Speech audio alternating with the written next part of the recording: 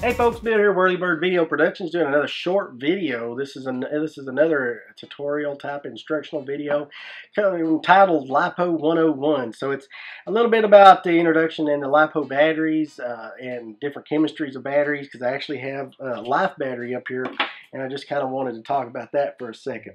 So the first thing I want to talk about is the battery chemistry. So every single one of these up here are Lipo batteries except for one. And you know, if you look at, let's just say this one, and you look at this one, and if you've done like I did and put Velcro over top of where the actual thing that said what battery chemistry it is, you know, the good parts, it's definitely a different color. I know that this is a Life battery. Other few telling things are these little connections that go to receivers, but at any rate, this is a Life battery, this is a Lipo battery. They look a lot the same, so make sure you got the chemistry that you're talking about when you're charging. So, you know, if your battery is charging a Lipo, don't connect the Life up to it, or you'll overcharge the Life. Life will cause problems and definitely will damage the Life battery. And this is Life, L-I-F-E. These are L-I-P-O's, Lipos. So different, couple different brands and a couple different sizes that I got up here, and I just kind of show you a little bit about the differences in how to charge batteries properly, discharge batteries, and store batteries. So what do we charge the batteries at? I get that question all the time at the field. You know, what do I charge my Lipo at?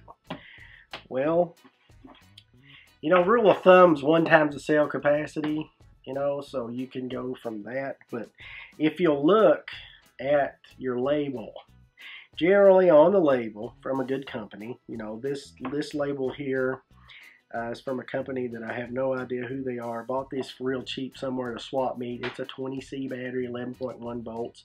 I've had this thing forever. It still works fine. It was a El Cheapo then, still El Cheapo now. It's probably more like a 10C than a 20C, but at any rate, you know, pay attention to what it says on your labels. When you buy the batteries, they'll tell you. This is a high discharge Lipo battery and high charge battery. This is the Nanotech 1300 milliamp, 45 to 90C, 1300 milliamp. So 1 times the cell capacity would be 1.3 amps. You could charge this battery at 3-cell Lipo. So you'd set your charger 3-cell Lipo at 1.3 amps. That's 1 times the cell capacity. Now this particular battery, you can go way up on your charge rating. Unfortunately, I put the sticker on there too, but if I remember correctly, it was 5 times or even 10 times the cell capacity. Now I really wouldn't charge that high because I like my batteries to last, but I would have no problem charging this battery at say 3 amps and it would be fine. So, you know, that's definitely more than 1 times the cell capacity, but it's nowhere near the 10 maximum. So this is another Nanotech. This is a 6-cell 4000, and I didn't put the label in it. It actually says 10-cell 10C max charge. So that means you can charge this battery at 10 times the cell capacity. Now this is 4,000 milliamp. That means you could stick 40 amps back into this thing. Now if you've got a charger that can do that, if you go back to that watt calculations and calculate that, soon figure out that's going to take a pretty good sized charger to stick 40 amps back in this thing. It's going to be really hard on this battery, I think, to put 40 amps back in it, but you know, it says it could take it, so, you know, I would definitely watch it. Again, it goes back to that observation thing in the other video. Make sure you're watching your batteries when you charge them. This is a Turnigy, so same company that makes this. This is their lower end, but it's the match sale. It's not a B or anything. It's a 20 to 30C Lipo, and I was using this in a 700 sized helicopter, so I actually had 2 of them. So I was going up to 44 volts. So at 20 Cs were fine for that thing, because your amp draw across that 44 volts is a lot less than what you would need. So, you know, you could charge this battery at 1 times the cell capacity. You know, you could charge this at 5 amps. So you will see 5.0, that right there is a 5,000 milliamp, 5 amp hour. So charge it at 5 amps. So, you know, if you go to charger, do it, you'll set it to 6 cells and charge it 5 amps at 1 times the cell capacity. This particular battery says do not exceed 1 times the cell capacity for the charge rating. Now, I will tell you, I've charged this battery at, you know, 7 amps, and it's fine. I don't recommend that. So, you know, for legal disclosure and all that stuff, don't do anything different than what your label says. Here's another Turnigy, 3,000 milliamp, 3 cells. This is a 30 to 40C, and it said right on the back here you can charge this at 2C. So you could go to 6 amps on this. So we've talked about the charge amps. Now, what's your discharge? You know, I mentioned this one says it's high discharge.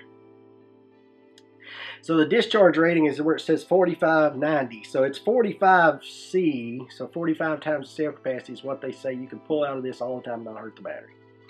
That's max. So if you times 45 times 4, that's going to get you how many amps you can pull out of this thing, right? Same with your 1300s. Your discharge on this one, this is a 45 to 90C also, so this is in the same category, high discharge as the big one there. So you could discharge this thing at 45 times the cell capacity and supposedly not hurt the battery, make it. But you know, if you're pulling more than 30 amps out of this, you probably need a much bigger battery. But at any rate, most of the time you're going to be flying this somewhere around 15 to 20 amps at the max. More like 10 most likely in this size of a battery. But that's your difference between charge rate and discharge rate. Look on your battery, that can tell you. It goes back to, you know, same way as you charge. They're talking about cell capacities, so pay attention to your C ratings for discharge and charge, and that's how to calculate what you need to charge and discharge them at. Next, I'll talk about storage. Winter's coming up.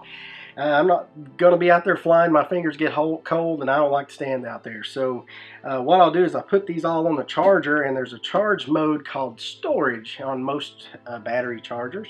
And you'll go to storage and it'll actually pull down or charge up to 3.8 something volts per cell. So you're going to have some life in the battery, but it's not going to be fully charged. And they recommend doing that for a long period of time over storage.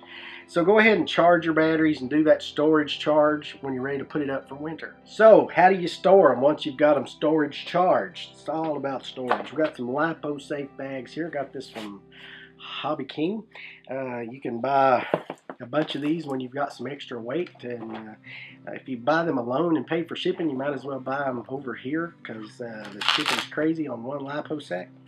But at any rate, these Lipo sacks are fire retardant and fire resistant, so you know, you just put your batteries in here and seal them up and charge them, and you're ready to go. I put my 3 cells in certain bags, and even milliamps. I've got 7 or 8 of these, so I kind of keep light batteries together. My 6 cells, I tend to try to stick them in their own sacks, or at least, you know, I may have 2 of these in one sack. And then I take these sacks and in these Lipo sacks, fold them up and put them down in Army surplus cans. You can get the I like the 50 caliber belt fed boxes because they're a little wider. So it's a 50 caliber round that's belt fed, and the box size for that ammo can makes a really good size for these to fold up and fit right down in there. Actually, they could just about like that. They fold up and they fit right down in there, and you can stick several of these bags down in there.